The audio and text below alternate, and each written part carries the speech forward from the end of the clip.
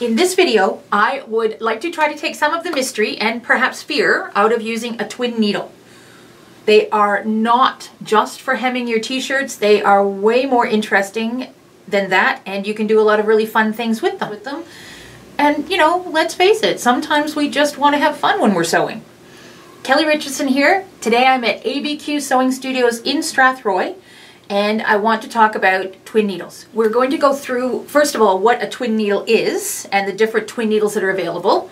I'm going to then show you how to thread your machine with some tips and tricks to make it a whole lot easier and a lot more successful.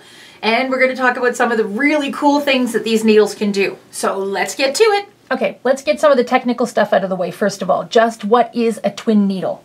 A twin needle is a needle with one shaft, which is the same as every sewing machine needle that we use on our sewing machine. It has two blades and two eye holes for thread. So you would use two separate threads when you are using a twin needle. Now there's a lot of information on the package for a twin needle. So let's demystify that just a little bit. Across the bottom here, you'll see, and this particular one is a 2.5/80.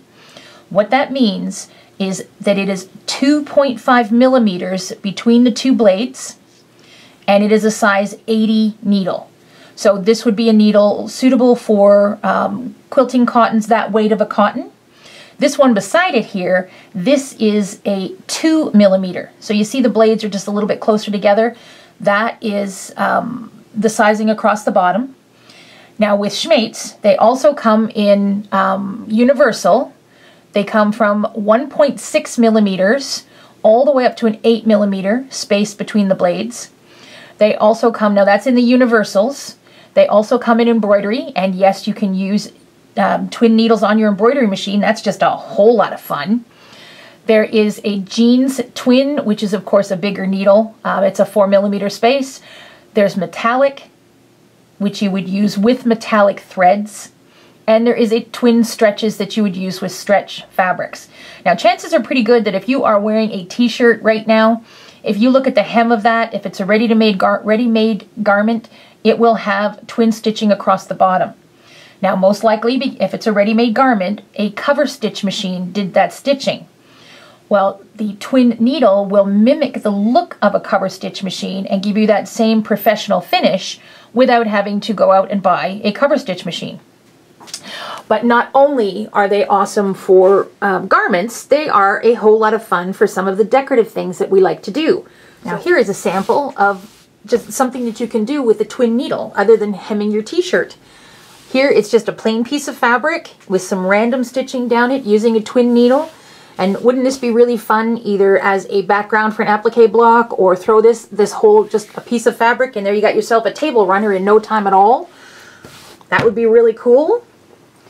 And here's another little sample where we've used a twin needle as the actual design itself. So the stem and the leaves are outlined with a twin needle with some ruching in there.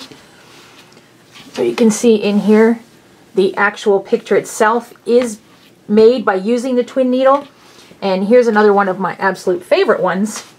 This is where I take a plain piece of fabric and I will just randomly use a twin needle with some of the beautiful decorative threads that are out there, and I'll make a whole brand new piece of fabric and then use this in a bag. So that's some of the fun things that we can do with the twin needle. You will also have seen twin needles if you've ever seen any pin tucking.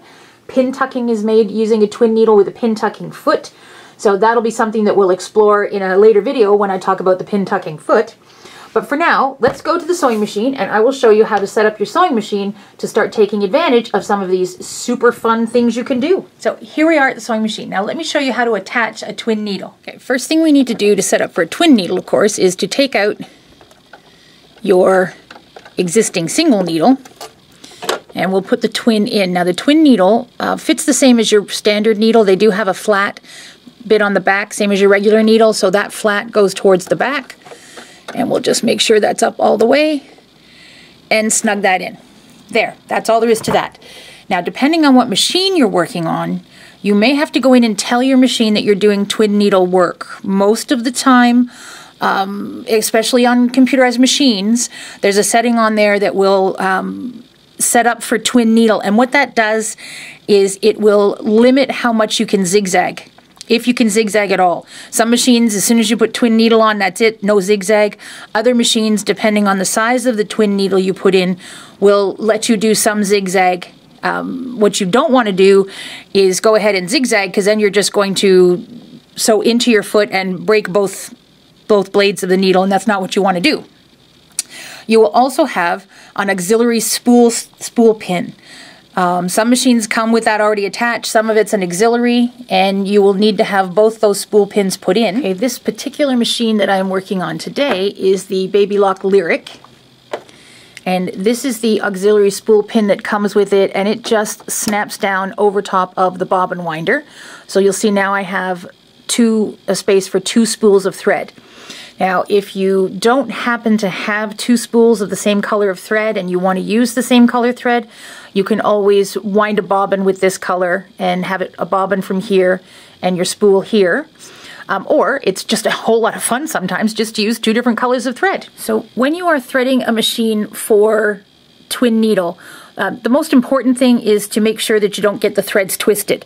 So you're going to thread the machine exactly the same way. I'm going to take one of the threads and I'm going to thread it through exactly the same way I normally do.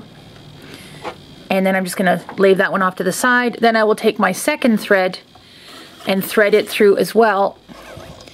Just making sure that I don't get them tangled. So doing them separately helps me to keep them not tangled. And then you'll see I have 2 threads here, one for the left needle, one for the right needle. Okay, so here I have my 2 threads. Now I want to make sure that they go around the guide at the top of the needle, still keeping them as separate as I can. And I'm just going to put the foot down so you can see what I'm doing. Now, the saddest thing about using a twin needle is that if you have an automatic threader on your sewing machine, it is no longer going to work when you're using a twin needle, and don't even try, because it's not good for your threader. So now, whenever I can't use my needle threader, I get kind of pouty, because the older I get, the more I love my needle threader, and the more I have come to depend on my needle threader. So if I have to, I will bring out this. Now, this is usually something you see with a serger. They generally come with them, but there's no reason you can't use that on a sewing machine. And it just makes it a whole lot easier for me to thread my needle. Let's do the right needle now. Now I've got it around the guide. And, oops.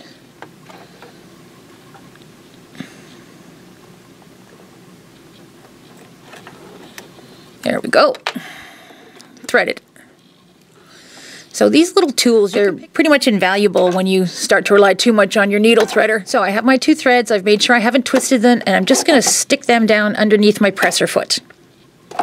And we're ready to get going. All right, I'll just grab this little piece of fabric here. There we go. And off we go.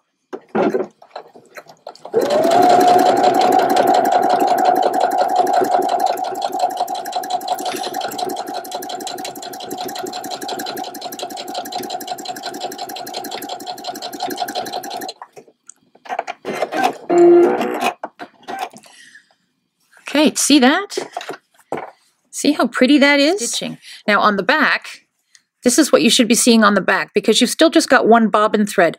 So that bobbin thread is going back and forth between your 2 needles, catching your thread underneath. Now, how pretty is that? Okay, so getting back to what I said about zigzagging with a twin needle. Now, this particular machine, I have gone in and told it that I'm doing a twin needle. So what it will do is it will actually, to a certain degree, limit how wide I can make my zigzag. So let me just show you one of the things this machine here will do, and then I'll explain it. What you want to be careful of when you're zigzagging, actually zigzagging with a twin needle is pretty fun. Now, this is the look that you get if you zigzag with a twin needle. Isn't that fun? Now, if I try to get this machine to go to its normal 7mm width, let me show you what it does to the zigzag.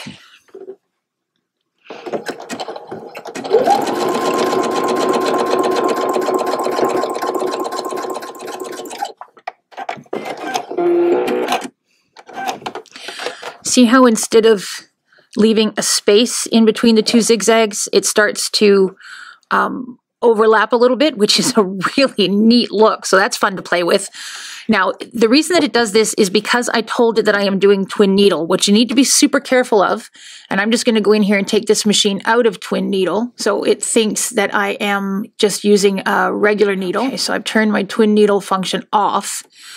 So now see what happens if I try to do a 7mm zigzag. I am going to jump right into the foot there, and I'm going to bang up against the foot, which could result in damage to my machine, but it's for sure going to kill my needle. So you really, really want to make sure, if you don't have a limiting function on your sewing machine, here's what you need to do, is set a zigzag, then hand walk. So remember, right now I am out of zigzag mode, so the machine has no idea that I have a twin needle in there. So I will hand walk to make sure that I'm okay for that width. So that's something that you want to make super care of when you're working with the twin needle, is hand walk to make sure that your foot can take the width of the zigzag, because zigzagging with a twin needle is a whole lot of fun. Now, don't think that you can just zigzag with a twin needle. You can also use some of your very beautiful decorative stitches. Here's just a small sample of some of the stitches on this machine that you can use with the twin needle. Now, generally, a computerized machine, if you have it in zigzag, or have it in, twin needle mode, it will tell you if it can or cannot do those stitches in twin needle. This particular machine just says, no, I can't do that, and you will just choose a different stitch. But there is a ton of stitches that you can use with your twin needle, and that just makes it even more fun. So go ahead and experiment with the stitches on your machine and see what really neat things you can come up with. So there you have it. Grab yourself some twin needles and just start playing. There's some beautiful decorative threads out there that can just add that extra little sparkle to the project that you're working on. Just make sure, if you're doing stretchy things like your t-shirt, that you have a stretch needle, stretch twin needle. If you're doing cottons, you want a universal, and the heavier your fabric, the heavier the needle should be. So enjoy yourself, have some fun, and happy sewing until next time.